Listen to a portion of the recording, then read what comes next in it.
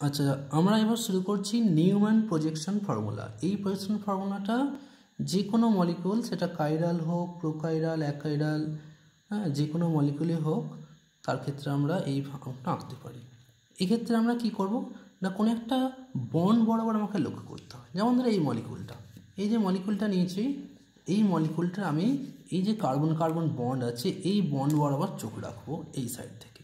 সেই বরাবর দেখলে কেমন লাগে দেখো, দেখো এইভাবে যদি আমরা রাখি, ঠিক আছে, সেক্ষেত্রে দেখো ফ্রন্ট কার্বনটাকে তোমরা দেখতে পাচ্ছ, ব্যাক কার্বনটাকে দেখতে পাচ্ছ না। এই ফ্রন্ট কার্বনটাকে আমরা প্রকাশ করব ডট দ্বারা, আর ব্যাক কার্বনটাকে প্রকাশ করছি আমরা সার্কেল দ্বারা। ঠিক আছে, এই সার্কেলের সেন্টার হচ্ছে ডট। এবার দেখো ফ্রন্ট কার্বনে যে দুটো গ্রুপ আছে, ফ্রন্ট কার্বনের গ্রুপগুলো দেখো একটা অপরটার সঙ্গে ওয়াইয়ের মতো লাগছে না, যেন এটা উল্টানো ওয়াই। ঠিক আছে, এখানে দেখো সেই ফর্মেই আমরা এঁকেছি বাকি গ্রুপগুলোকে। ঠিক আছে, এবং পিছনের বর্ণনাকে দেখো সামান্য দেখা যাচ্ছে হালকা, ঠিক আছে, প্রায় দেখা যাচ্ছে না বা হালকা দেখা যাচ্ছে। এই অবস্থায় আমরা ব্যাক কার্বনের গ্রুপগুলোকেও প্রকাশ করতে পারি। ঠিক আছে, এবং যেহেতু এটা এক একটা গ্রুপ এক একটা গ্রুপ দ্বারা আমরা আচ্ছাদিত হয়ে যাচ্ছে বা ইক্লিপসড হচ্ছে, তাই এই ফর্মটাকে বলা হচ্ছে আমাদের ইক্লিপসড কনফর্মেশন। ঠিক আছে, এবার যদি আমি ফ্রন্ট কার্বনটাকে স্থির রাখলাম, ব্যাক কার্বনটাকে জাস্ট আমি 60 ডিগ্রি ঘোরাচ্ছি। ঠিক আছে, আমি জাস্ট 60 ডিগ্রি ঘোরালাম। 60 ডিগ্রি ঘোরাতে এবার কেমন লাগছে দেখো, এবার দেখো কেমন লাগছে। এবার দেখো দেখতে পাচ্ছ যে আমার এই মিথাইল গ্রুপটার সঙ্গে, যদি একটা মিথাইল গ্রুপ ভাবি, মিথাইল গ্রুপের সঙ্গে এই মিথাইল গ্রুপটার সাইডে আছে। ঠিক আছে, অর্থাৎ এই যে ফর্মটা, এই ফর্মটাকে বলছি আমরা স্ট্যাগার্ড ফর্ম।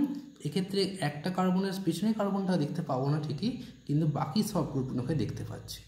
এবং এই গ্রুপগুলো লক্ষ্য করে দেখো, ফ্রন্ট কার্বনের যে গ্রুপটা, এটাকে যদি আমি উল্টানো ওয়াইয়ের মতো লাগে, তো ব্যাক কার্বনের গ্রুপটাকে যেন সোজা ওয়াইয়ের মতো আছে। এটাকে বলছি আমরা স্ট্যাগার্ড কনফর্মেশন। ঠিক আছে, এবার বলি ইক্লিপস আর স্ট্যাগার্ডের মধ্যে সাধারণত স্ট্যাগার্ডটাই স্টেবল হয়, তাই সাধারণত স্ট্যাগার্ড ফর্ম দিয়েই আঁকা হয়। যদি গ্রুপটাকে আমি আরও 120 ডিগ্রি ঘুরিয়ে দিতাম, অর্থাৎ পুরো উল্টো দিকে, দেখো বড় বড় গ্রুপগুলো এখানে পুরো উল্টো দিকে আছে, এটাকে বলছি আমরা অ্যান্টি কনফর্মেশন।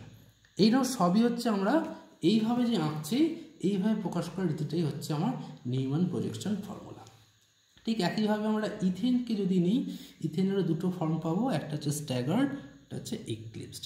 ঠিক আছে, এক্ষেত্রে আমি দেখো এখানে একটা উল্টানো ওয়াই, এটা সোজা ওয়াই, তার সঙ্গে দেখো এই দিকটা আমি দুটোকেই আমি সোজা ওয়াই ফর্ম্যাটেও রাখতে পারি। এইটা হচ্ছে আমার ইক্লিপসড, এইভাবে প্রকাশ করতে পারি, এইভাবে প্রকাশ করতে পারি ইক্লিপসড ফর্মটা, আর এটা হচ্ছে স্ট্যাগার্ড ফর্ম। যদি আমি অ্যালকিন নিই, ধরা যায় এটা আমি বিউট-টুইন নিয়েছি ট্রান্সফর্ম।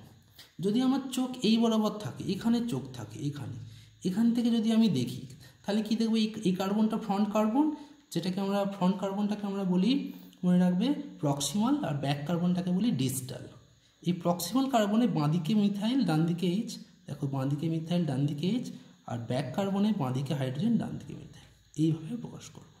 ঠিক আছে, যদি আমি এখানে অ্যালিন ডেরিভেটিভ নিই, অ্যালিন সিস্টেম, এক্ষেত্রে কার্বন কার্বন বন্ড অক্ষর আবার চোখ রেখেছি, বাঁদিকে এইচ, ডান দিকে CH3, তাই, আর ব্যাক কার্বনের আপে মিথাইল, নিচের দিকে এইচ, সেইভাবেই আমরা প্রকাশ করব। ঠিক আছে, এইভাবে নিউম্যান আঁকলাম। ঠিক একইভাবে আমরা সহজ প্রজেকশনের দিকে যাচ্ছি। সহজ প্রজেকশনটা কি বলছে না, ধরো একটা নিউম্যান ফর্মে এঁকেছে এই মলিকুলটার, মানে জাস্ট আমি একটু আগে যেটা দেখালাম যে এই মলিকুলটার, ঠিক আছে, আমার এই মলিকুলটা যেটা ফ্রন্ট কার্বনটা দেখতে পাচ্ছিলে, এইটাকে যখন এটা ইক্লিপস ফর্ম বলেছিলাম, এই ফর্মে দেখো এটাকে আমি কি করব, ডায়াগোনাল বরাবর আঁকবো। সহজের নিয়ম হচ্ছে ডায়াগোনাল বরাবর বন্ডটাকে আঁকবো, আর বাকি গ্রুপগুলো যেমন ওয়াই ফর্মে আছে, অর্থাৎ অ্যাবাউট 120 ডিগ্রি অ্যাঙ্গেল, সেরকমভাবেই আমরা এটাকে আঁকবো। এবং এর থেকে স্ট্যাগার্ড ফর্মটা স্টেবল, তাই এটাকে ঘুরিয়ে নিয়েছিলাম। দেখো এখানেও আমি কি একটু ঘুরিয়ে এনেছি, এখানে আমার সেই ফর্মে প্রকাশ করব। ঠিক আছে, তাই ডায়াগোনাল মানে কর্ণ বরাবর মেন বন্ডটাকে প্রকাশ করে ওয়াই অক্ষরের মধ্যে বাকি গ্রুপগুলোকে রিপ্রেজেন্ট করতে হবে।